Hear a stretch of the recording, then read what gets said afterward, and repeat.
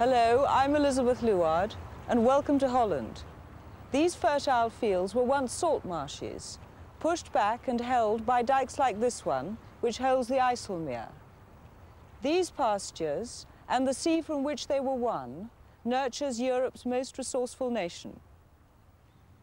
Officially, this is the Netherlands, a union of 11 provinces commonly known, even to the Dutch, as Holland. The canals serve as highways and recreation lanes, as well as drainage systems for the farmland. Most people have a boat, and to some, their boat is home. Elisabeth, how long have you lived on your houseboat? Several years, I think, when the second child was born. It's 8 years we are living here. And before we were living here, we had a very small boat. Mm-hmm. And we had one child, and after the second we had to move to a bigger one. So now we live in this one. And how many children now? We have 3 children, 3 girls. One 8-year-old, 7-year and 3 years old. And do they like living on a houseboat? Yes, they like it. And Elisabeth, you have a family meal that you like to prepare, don't you? Yes, it is Hutspot. It is onions, carrots and potatoes. You boil it, you mix it up. It is a quick meal. And meat? Potatoes, winter carrots and onions are the basics. The meat is a luxury. You wouldn't expect to have it every day. Chopped small. You first start the meat. That is skirt of beef. So Yes. it's quite tough. Yes. But very lean. Yes, Yes. yes, yes. And what about... And then we put it in a pan also with water, and then also with bay leaf. Bay leaf, Yes. yes. And it stays in there, and afterwards you put it out. What, 2 or 3? Yes. And then the rest. Then we peel the potatoes. The meat stews gently in its own juices for 4 or 5 hours, until it's quite soft. Little pieces. When the children are home from school, they can help prepare the vegetables. It's much more fun than sound and water play and keeps them out of trouble. According to a 400-year-old legend, the Hutspot is really Spanish. The story goes that when the Dutch forces united under William of Orange to chase out Philip II's occupying army, the Spaniards were in such a hurry to leave, they left their dinner still simmering on the cooking fire. The Dutch claimed the contents of the pot, along with the victory.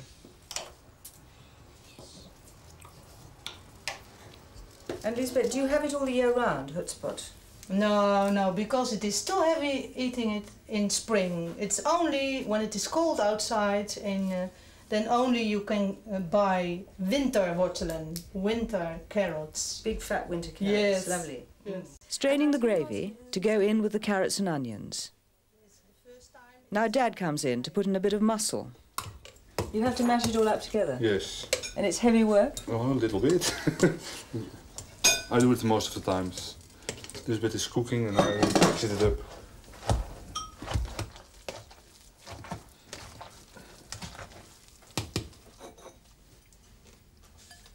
The finishing touch, that's it. Vegetables cooked with the meat juices. Perfect for grown-ups and growing children on a cold day. Kun je bord even neerzetten, Jik? We hebben helemaal niet geproefd hoe het smaakt, jongens. Zou dat... Dat zou wel goed zijn. Kan je jouw bord geven? Organising enough space for the meat. A bit more of that lovely gravy to sauce the carrots and potatoes. She knows what she likes. Yes. Grace. Zegenen, dat we er groot van mogen groeien. en dat we gezond mogen. Mogen blijven. Vragen we om Jezus wil. Amen. Amen. Amen. Eet smakelijk. Eet smakelijk. Papa, mag ik nog wat eten? Ja. Zeg maar eens, heerlijk. Het was heerlijk. Heerlijk. Ik hoef niet meer.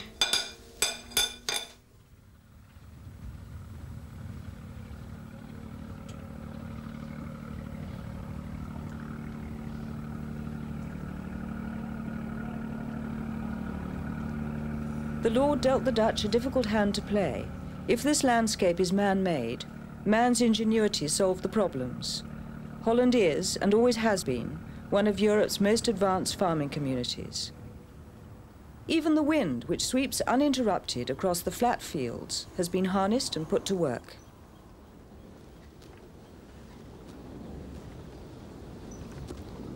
Windmills, such as the Molen de Hoop, used to mill flour for the whole community. The wheat conveniently barged in down the canal.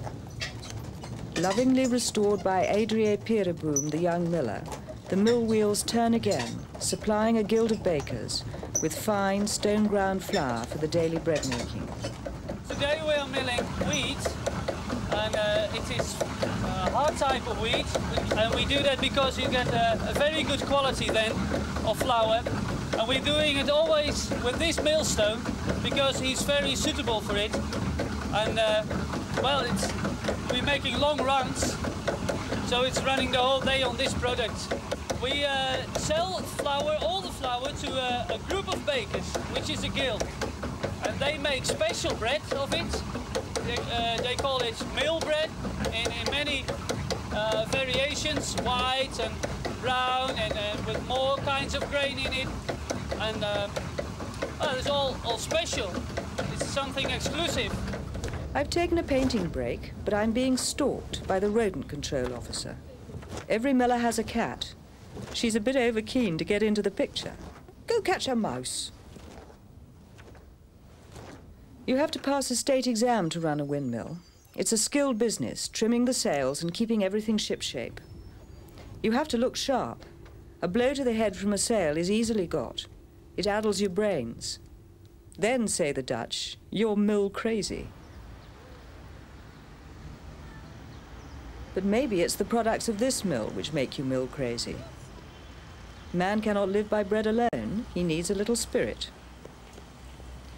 We're in the old trading port of Schiedam, and this windmill, now only a symbol of its former glory, was used to grind the corn which made the mash for Holland's favourite tipple. Genever, gin, mother's ruin, whatever you care to call it, Dutch gin is the best, and none better than the products of this old family distillery. Karel Nolet, 5 times great-grandson of the founder, has invited me to look round. He still reckons he's a bit of a trainee, and so we have the manager, Mr. Pim Creek, to keep an eye on us. Stoking up Kettle 1, the big copper boiler, the oldest in Holland, which still distills the pride of the Nolet family.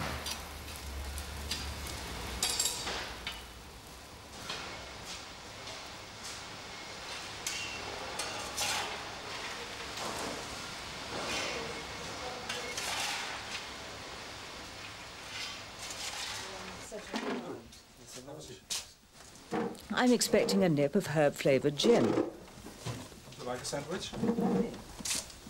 Nice some milk? No gin? Gin. We don't have gin at lunchtime. Really? We drink milk. I see. Well, it's a good foundation, though. So do you think milk is as typical as gin, or... Almost. Yes? Almost. And Carol, this is a family business, isn't it? That's right. It's owned for 300 years by the same family. My family, Nolet family. It's going on still from father to son, father to son. I'm right now the 11th generation.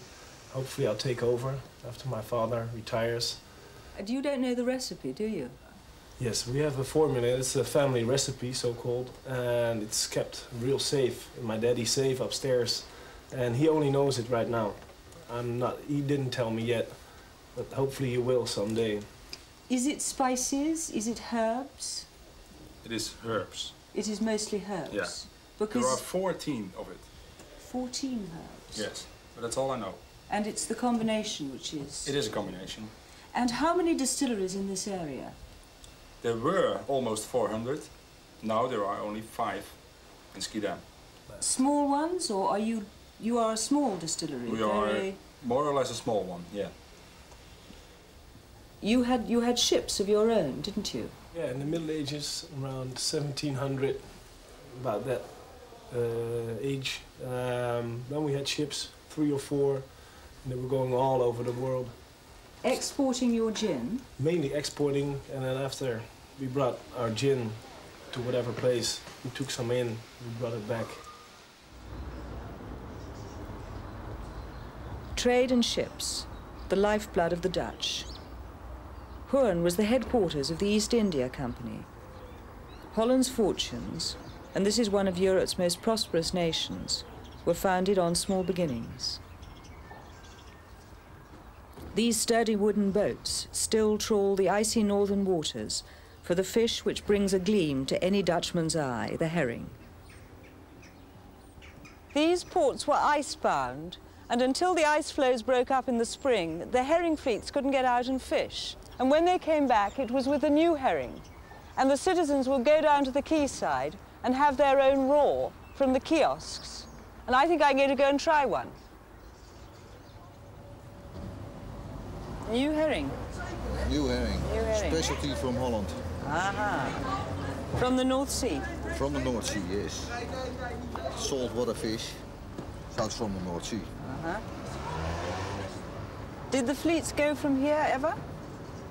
From here, in former days, they catch here herring in the IJsselmeer. Yes? But that's for 50 years. 50 years ago.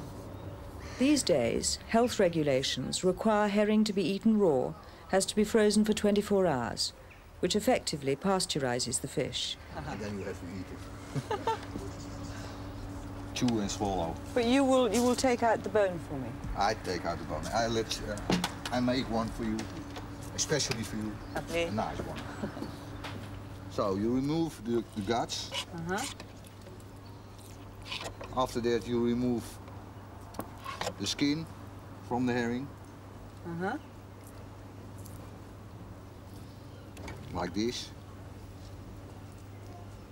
Shows easier than this. Mm-hmm.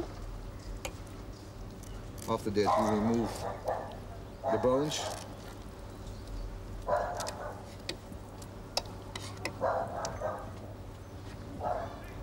And the little bones.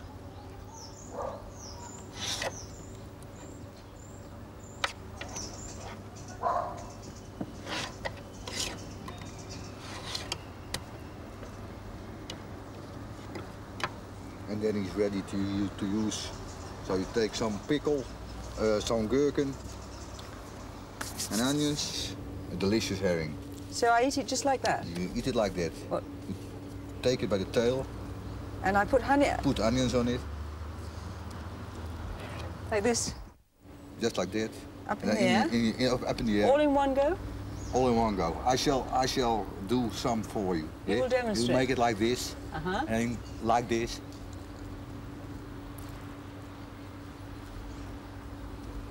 And that's it. Mmm. It's nice. Mmm. Mmm. Lovely. The Dutch will tell you, and they're only half joking, that Amsterdam, and maybe these handsome houses as well, was built on a foundation of herringbones. During the Middle Ages, people feasted on the new herring. For rich and poor alike, herring, smoked, salt or fresh, was the great bastion against famine, and of course the approved food during Lent, when there wasn't much else around. During the 19th century, the shift to industrialization and the move to the towns made high-yield farms necessary. Landless workers needed food, and the Dutch adapted their production methods accordingly. Co-operatives like this one near Gouda were established. By 1900, while most of Europe was still hand-milking its family cow for its own needs, an English traveller was able to admire the efficiency of Holland's dairy farmers. He wrote, "All over Holland, the cows are good, and there is milk, butter and cheese in abundance at the markets, as nearly all the milk is sent to the butter and cheese factories." Zoiets? Ja. Wat hoeft dit dan?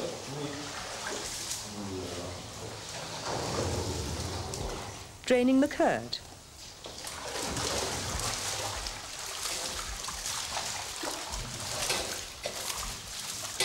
The basic method is the same, but every cheesemaker has his refinements. Today we're making a batch of nettle cheese. And Kees, what are we going to put in today? Well, this is about 90% needle cheese, so we call it.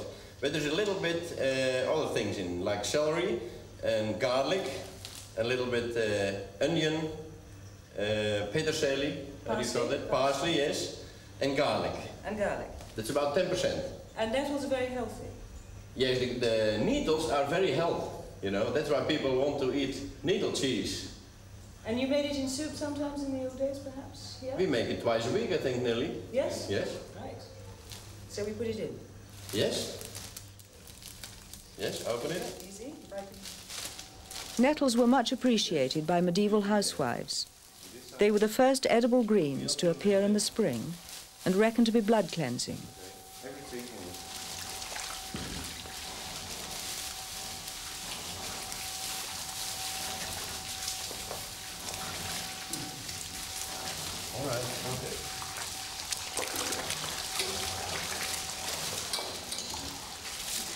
Cutting the curd, the size of the pieces dictates the final texture of the cheese.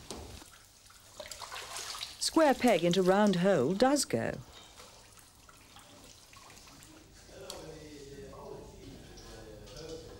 Brining the cheese, a good wallow in a bath of salty water for flavour and conservation. Training up the next generation, painting the waxy coating on the cheese is all part of the cooperative tradition.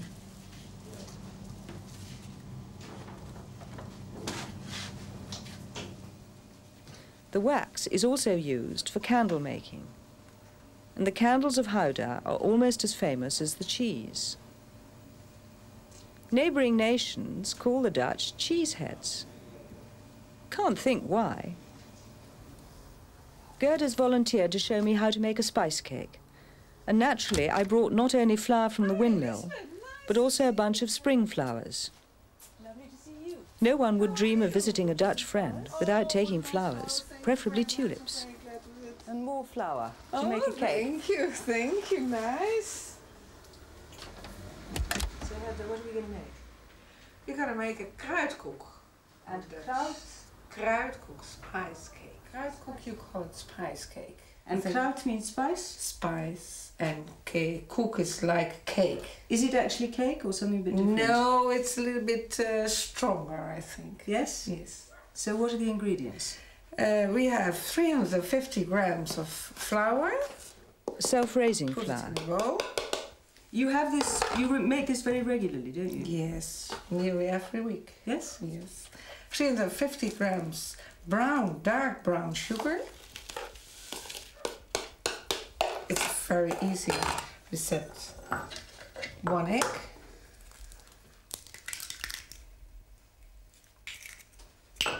Five spoons of koekkruiden. Which is a mixture of spices. Mixture of spices, yes. What are the spices? 4, 5. Cinnamon. Cinnamon. How do you call it? Kruidnagel.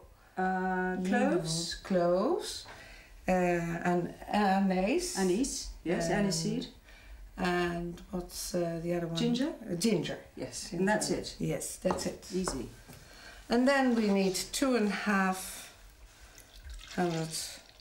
centiliter of milk. Do you usually measure? I don't know what that is. Do you usually just pour it straight in? Yes, normally I do it on my own when I you know see how it is, yes? And here, the mixer. You see how nice it is? Lovely. Sort of brown mud. Yes.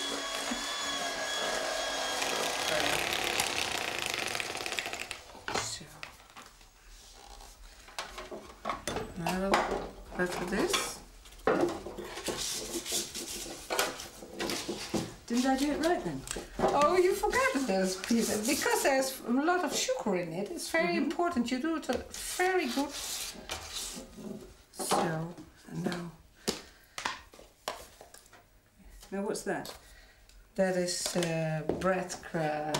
Breadcrumbs? Crumbs, yes. So it doesn't stick? That works very good.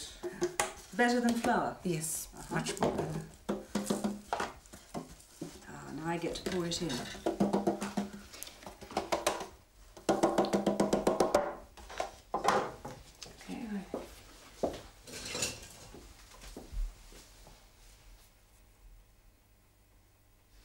Maybe you better use this.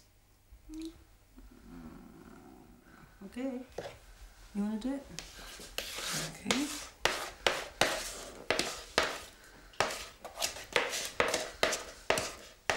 Probably the easiest cake ever, isn't it? That's very easy.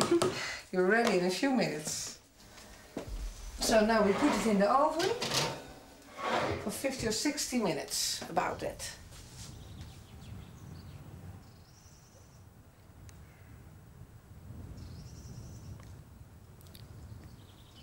This avenue of poplars is the raw material of Holland's traditional footwear, clogs. Practical, water-resistant and tough, rather like the Dutch themselves. Clogs are still in demand today, particularly among factory workers and those who work the land. So much so that production is now automated, not exactly mass-produced, more a speeding up from the old way of hand carving.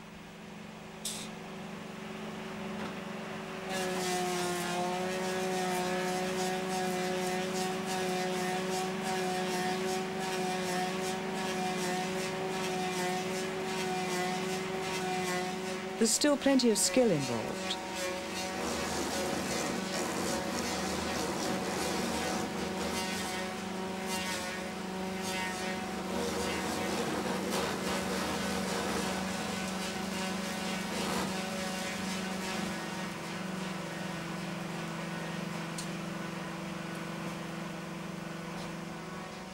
I've always wanted a pair of clogs. Not these, they're for men only. The ones for ladies are lower cut and have a leather strap. It has to be fixed to suit the wearer, if it's to be comfortable.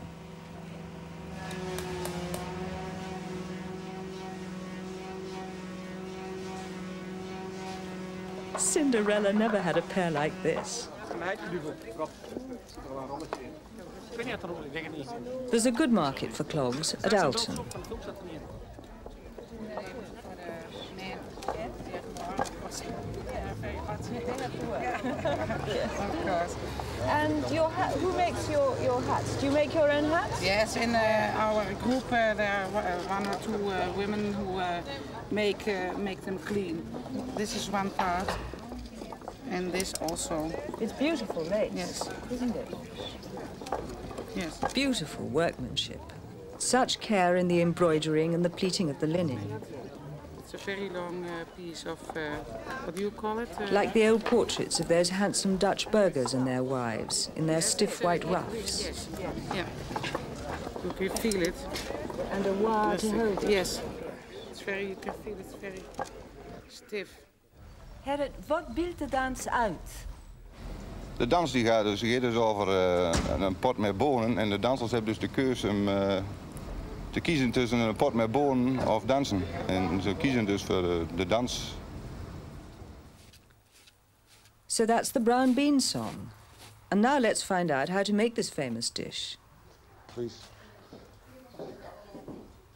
Elisabeth, dit is Riet. Dag, Elisabeth. Elisabeth, dit is Wilhelmine. Wilhelmina is going to show me how to make brown beans with soured milk sauce. Show me how to cook. Ja, hier. Dan moet ik deze schot aan. A nice fresh apron. Die bonen zetten we een nacht in het water. Ja. En dan de andere morgen doen ze met hetzelfde water op de kachel zetten. Bacon chopped with a few thick slices too, and fried till its fat runs. Zo. Flour is mixed with the sour milk to make the sauce. Cannamelk. The chopped onions are cooked in the bacon fat. The beans were soaked overnight, then drained and cooked in fresh water for 3 or 4 hours until they're quite tender. Nice floury boiled potatoes. The bacon slices are brown and ready. The chopped bacon and onion goes into the sauce.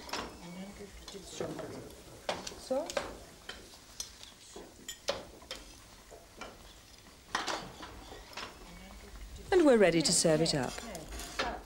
Dat zit in het spek. Ah, in het spek.